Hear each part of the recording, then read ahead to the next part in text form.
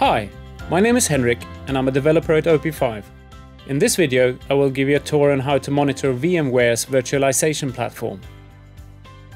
op5 Monitor enables you to keep an eye on all aspects of your VMware environment, such as hardware status, cluster utilization, and the health of individual virtual machines. By monitoring your VMware environment, you can find issues, watch utilization, or plan for future upgrades. People and other systems in your organization often relies on your VMware servers, which makes it crucial to ensure their uptime. We will show you how you can save time, get better control, and on top of that, get your VMware environment in a unified overview. In this video, we want to show you how to configure monitoring on a VMware Esxi server and show you how to consolidate the monitoring data from all your hosts to save time and money. Let's get started.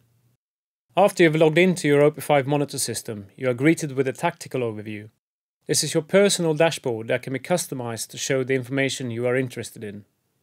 Once you have installed the VMware SDK, open up the host wizard from the configuration menu. From there you can add your service by selecting one of the VMware management packs and entering credentials for a read-only user. We need to give our host a name and enter the server's host address. We will add another VMware box while we're at it. This is a great way to save time. Let's finish the host wizard and have a look at our newly added hosts. In this list, we see our newly added servers and some basic monitoring metrics like memory usage, system load, and hardware status. With some additional configuration, op5 Monitor can keep an eye on many more aspects of your virtualization environment, like availability status and the resource consumption of individual virtual machines. Another interesting feature of op5 Monitor is the built-in Syslog server, which you can use to collect logs from all your servers and networking gear.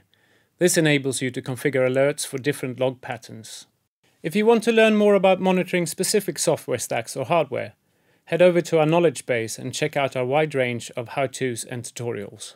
Once you have collected some monitoring metrics from your VMware servers and other devices, you can use tools like availability reports, combined graphs, and custom dashboards to visualize the information.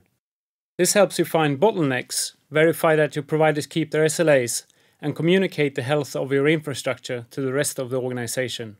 We hope that this tutorial video about VMware monitoring have given you a glance on what op5 Monitor can do when it comes to monitoring the VMware product line.